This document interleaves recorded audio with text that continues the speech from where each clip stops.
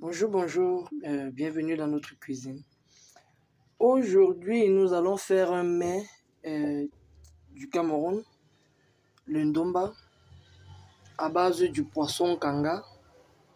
Donc voici notre poisson Kanga dans de l'eau salée. Il doit faire 30 minutes dans l'eau salée. Nous avons nos feuilles qui vont servir à attacher l'ensemble, un peu de sel, une tomate, un fruit de tomate, juste un fruit de tomate est nécessaire pour cette recette. Nos feuilles de gingembre,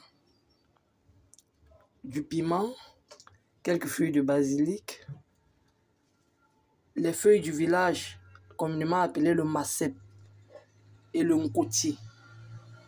Nous avons aussi un peu d'ail, 2 oignons, et pour finir, un peu de poivre blanc et de poivre noir.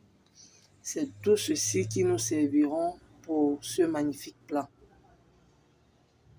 Les 30 minutes écoulées, nous allons égoutter notre poisson.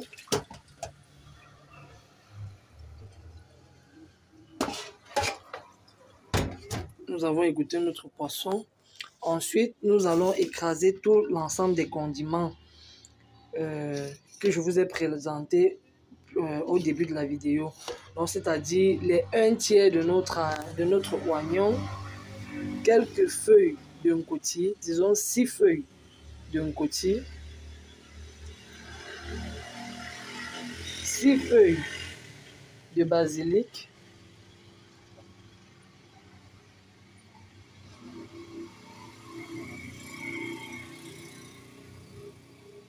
3 feuilles de massep, l'ail,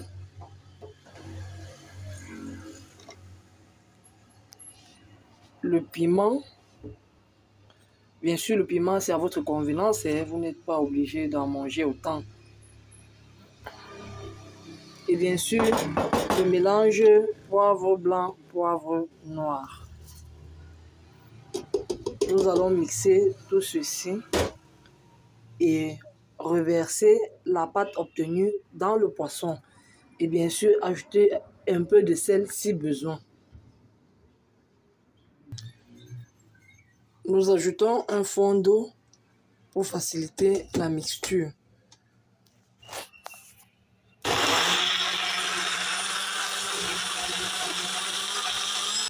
Une fois nos condiments écrasés, nous reversons la pâte sur le poisson.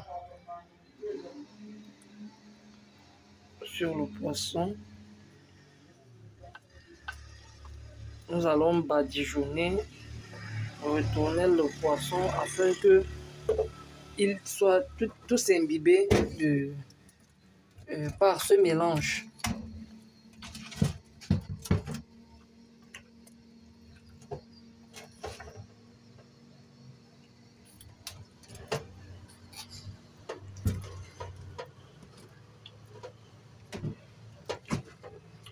Nous allons laisser reposer 30 minutes.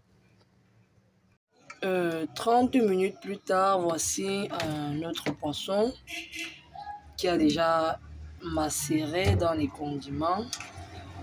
Donc, nous apprêtons notre feuille comme ceci, bien sûr, au préalable lavée. Et vous les mettez dans une assiette creuse, comme vous pouvez voir. Donc, pour chaque boule, dans notre cas, le repas va nous donner 2 boules. Pour chaque boule, vous mettez en bas de la feuille 3 feuilles de gingembre. 3 feuilles de gingembre que voilà. Ensuite, vous prenez le poisson comme ceci. Vous essayez de bien disposer.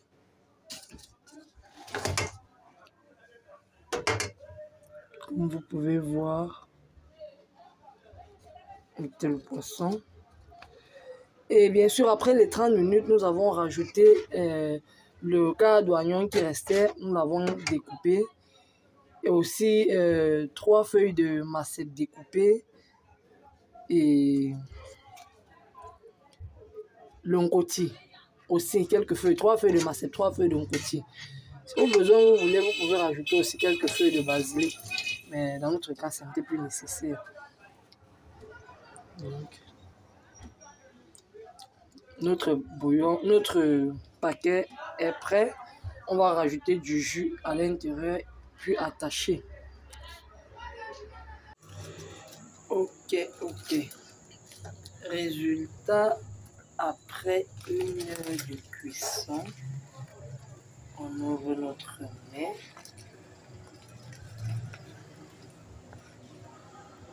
Voilà le résultat 1 heure plus tard.